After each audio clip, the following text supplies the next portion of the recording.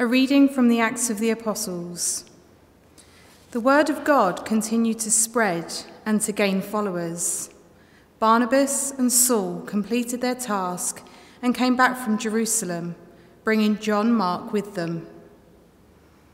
In the church at Antioch, the following were prophets and teachers: Barnabas, Simeon called Niger, and Lucius of Cyrene, Manaen, who had been brought up with Herod the Tetrarch, and Saul. One day, while they were offering worship to the Lord and keeping a fast, the Holy Spirit said, "I want Barnabas and Saul set apart for the work to which I have called them." So it was that after fasting and prayer, they laid their hands on them and sent them off. So these two, sent on their mission by the Holy Spirit, went down to Seleucia and from there sailed to Cyprus. They landed at Salamis and proclaimed the word of God in the synagogues of the Jews. John acted as their assistant. The word of the Lord. The response to the psalm. Let the peoples praise you, O God. Let all the peoples praise you. Let the peoples praise you, O God. Let all the peoples praise you. O God, be gracious and bless us, and let your face shed its light upon us. So will your ways be known upon earth, and all nations learn your saving help. Let the people praise you, O God. Let all the peoples praise you. Let the nations be glad and exult, for you rule the world with justice. With fairness you rule the peoples, you guide the nations on earth. Let the peoples praise you, O God. Let all the peoples praise you. Let the peoples praise you, O God. Let all the peoples praise you. May God still give us his blessing, till the ends of the earth revere him. Let the peoples praise you, O God. Let all the peoples praise you. Alleluia, alleluia.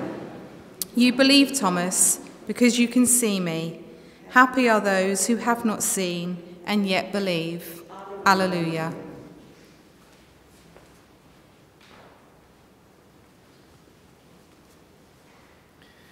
The Lord be with you.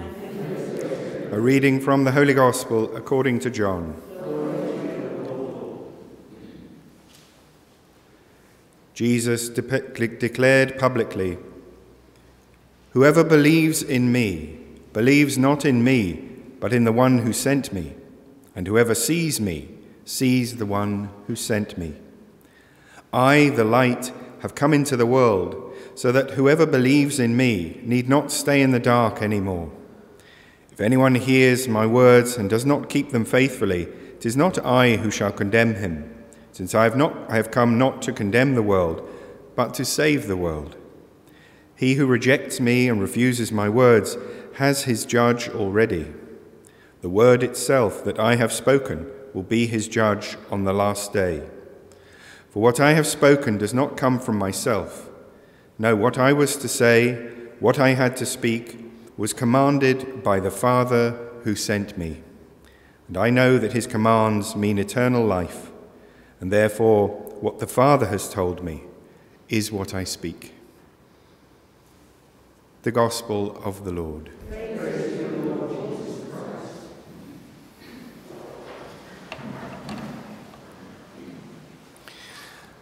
I was offering yesterday the idea that as Eastertide continues and we continue to be given these passages from John's Gospel, where that's pointing us now is towards the words, and we see them again here from Jesus today, towards the mystery of the Father.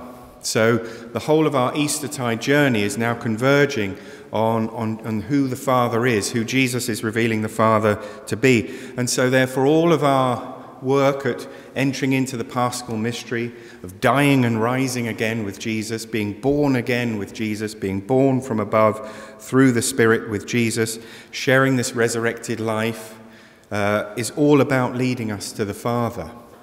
Because that's the relationship that Jesus has, and he describes it very well here, that in a mysterious way he's trying to get us to take our eyes off him. Strangely said, of course, Jesus is at the very center of our faith, but he's saying, actually, I'm not. See through me to the Father. That's the one I'm really trying to, get you interested in and get you into a relationship with, because that's what Jesus has with his Father. He does only what his Father says. It's the Father who sent him. He's doing everything for his Father, with his Father, and he wants to open that up for us. And he says here about being judged, those who are judged or condemned. He says, it's not me that's going to condemn them, it's just my words. And what does he mean by that?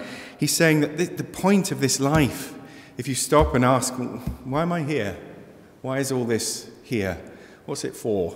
If you're inclined to ask that question, that question begins to be the key that unlocks the fact that, yes, you're here to realize this great truth, that you have a Father in heaven, that he created it for you, and that you're journeying to meet him. You're seeing signs of him all along the way, but that's just, as it were, anticipatory. That's preparing you to want to know more and to live according to who this Father is and how he wants you to live and what he knows about your life. So all of that is what Jesus is trying to open up. And he says, if you're close to that, if being in this world is just not enough to make you ask that question, then my words are just like water on a stone. They're not going to reach you. And in a sense, you're condemned by that. Not condemned by God, as it were, but condemned by your lack of interest in what this life was for, and where true help and true love and truth come from. So this is what Eastertide is pointing us towards, and as we go towards Eastertide, it will culminate in the Feast of the Ascension. So Jesus goes back to his Father, but he says, "I will be with you always."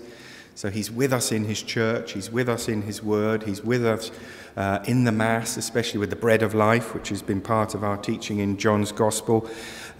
He's with us in our hearts, and especially through the Holy Spirit. So the next big feast will be Pentecost, when the church is ignited to be sent out into the world, to reveal this gospel, to call people to know the Father, to heal their lives, to bring them together as a family under one Father and in one church. So it's an august and tremendous vision that's laid out for us. If we bring in our saint of today, Saint Louis-Marie Grignon de Montfort, and ask why the church remembers him, what's his contribution? Well, as I said at the start, he was a zealous missionary priest, so he was made apostolic missionary. He went around giving parish missions. He did a lot of the work that was necessary in Brittany, particularly it's thought to defend against what was happening throughout the rest of Europe, which was a very large Protestant influence, so Christian, but taking away that sense of the one true flock. It was a great moment of woundedness that arrived in the church, and different interpretations of theology, no doubt. But Brittany seemed to be largely protected from that. It's really kept a sense of the faith, at least it did. And St. Louis was largely credited for that. But he had a particular approach. After doing his parish missions for a while, he realized that he would get people all fired up in the faith, and then he'd have to leave. And quite often, human beings being what they are, that fervour kind of then frittered away. And he wanted to leave them something more substantial. So he developed a way of teaching that drew on his understanding of who Our Lady is in our Catholic tradition and what role she plays as our spiritual mother. And this led to this writing of this book called The True Devotion to Mary. And he understood that somehow Mary had been given to us precisely to help us to know the Father. And this has been the instinct of the Catholic faith, and that became one of the bones of contention, of course, at the time of the Protestant ideas arising, that somehow the Catholic focus on Mary was taking away from the unique significance of Jesus, and therefore the unique significance of coming to know the Father. But think how God has laid out our lives. You know, it doesn't always work like this, but how has God laid out our lives? Our first, most primary experience of reality and truth and love come through a father and mother. Of course, as I say, doesn't always happen, but that's what we sort of basically understand. So God reveals already this kind of this duality in reality for us between a mother and a father. And would we say that if one loves a mother, it's somehow not loving a father? No, that doesn't make sense. You love the mother for who the mother is.